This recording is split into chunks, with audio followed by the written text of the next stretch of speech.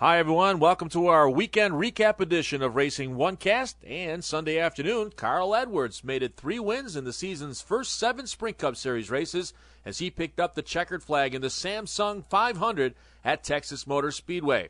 It was Edwards' second career Cup win at Texas, a place he believes is very special. You know, the end, that restart might not have looked exciting to people watching, but it was really exciting for me in the race car to try not to spin those tires and hold off Jimmie and to win here. It means a lot. My first trip here was with Tony Roper, and that was the weekend that he got killed here. And he's a great guy, and it always means a lot to come back here and to run well and to win these races is very special to me. Other drivers complained that the new Sprint Cup car was tough to drive at Texas. Edwards says it's supposed to be tough, and that's part of the game. A lot of people, I've heard people say that the races are boring and people always want something to complain about, and if it's too hard to drive, then you don't get enough side-by-side racing. The fact is that these are the 43 best drivers in the world.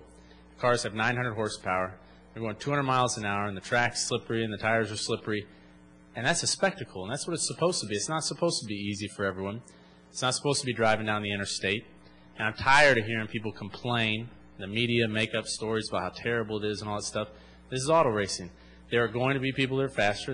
We're going to have days when we can't keep up because the car's too hard to drive. Somebody's going to win. That's racing. So, for me personally, I didn't have trouble with I didn't have a problem with the car at Atlanta. I think that as long as the tires don't blow out, they're fine. It's all the same for everyone, and it just makes it more exciting to win. It means more. Edwards beat Jimmie Johnson in a green-white checkered finish to pick up the checkered flag, and despite the runner-up finish and testing on the intermediate tracks with the new car, Johnson still wasn't thrilled with the way the number 48 handled on Sunday. Good run throughout the day today. Just real proud of all the effort that's gone into picking up our intermediate track program. Really showed today, and you know, was pretty eventful.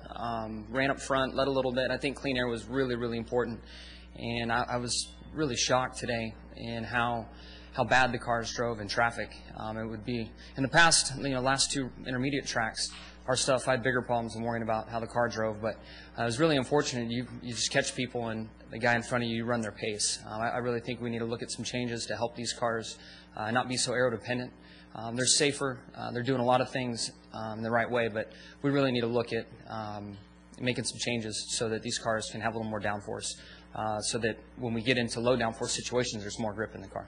Third-place finisher Kyle Busch, who also won Saturday's Nationwide Series race at Texas, was another driver who wasn't excited about the new car's handling at Texas. Well, it wasn't terrible, I guess. I mean, we ran up front most of the day and had a good race car, good enough that we could finish in the top 5 or run in the top 5 with. But, man, we were battling that thing like nothing else today. It was just all over the place. It was loose. It was tight. There was just so much of a razor blade edge that we were fighting. We were on one side or the other. We couldn't ever get it exactly right. And so just a frustrating day in that part. And then, you know, when you get behind lap cars and you can't pass them because the aerodynamics of the racetrack of the car, that's frustrating. And so, you know, we're just lucky to salvage the 3rd place today, I believe. And you know, we've got good race cars. The guys at JGR do a great job of putting them together and preparing them and everything for us. And Addington made some great race calls for adjustments, and we just couldn't. We had one run there that we felt like we had a winning race car, and you know, the track changed and the tires changed and stuff, and so you know, we just couldn't ever get that feel back. But we finished 3rd. Ryan Newman came home 4th in the Alltel Dodge, but he failed post-race inspection when NASCAR found the right rear too high, and penalties and fines could be forthcoming this week for the Daytona 500 winner. Denny Hamlin followed up his win in Martinsville a week ago with a 5th-place run in the FedEx Toyota.